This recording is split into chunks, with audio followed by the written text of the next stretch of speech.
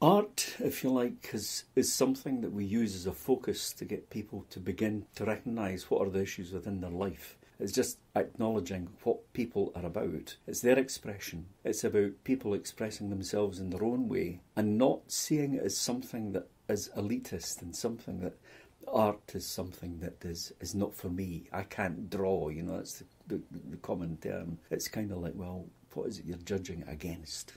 So it's about finding out what people can do and how they do it and helping them develop that.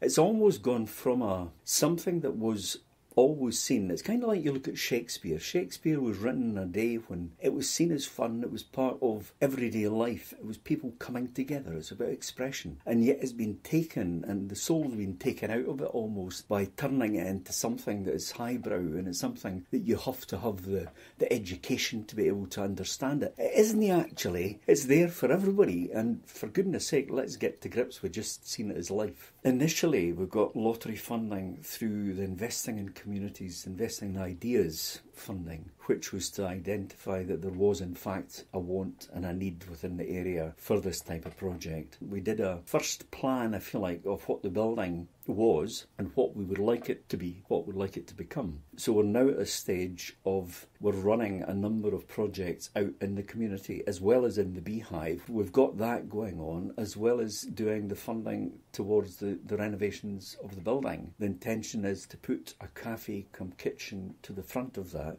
which brings it out to the pavement, which almost invites people in. My colleague keeps talking about coming for a piece and a piece, to come into a cafe, but also to be able to take part. It could be a bit of sculpture, it could be a bit of singing, it could be a bit of just listening to somebody play a harp, anything at all, but to come in and actually take part in something that's going to be accessible to everybody and not seen as you only go in there if you're an artist. I think that's the key to it all. I think that we have to continually use the word art, although it's seen by the majority as something that is highbrow and something that is beyond their own capabilities. The word creativity suggests that it is about people and their own creativity and what they own, rather than something that they're going to learn to do. For me, what we need to be about, where we're recognising that it is about expression, and it can be in words, it can be in poetry, it could be in music, it could be in dance, it could be anything at all. It's your expression, and it needs to be heard, and it needs to be out there, and people need to get rid of this idea that art is about somebody else.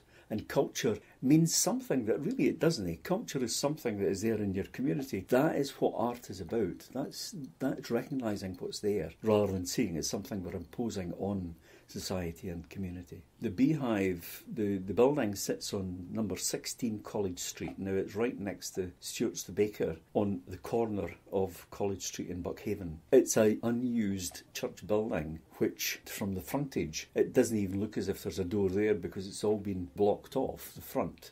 So you need to actually come up the side passage.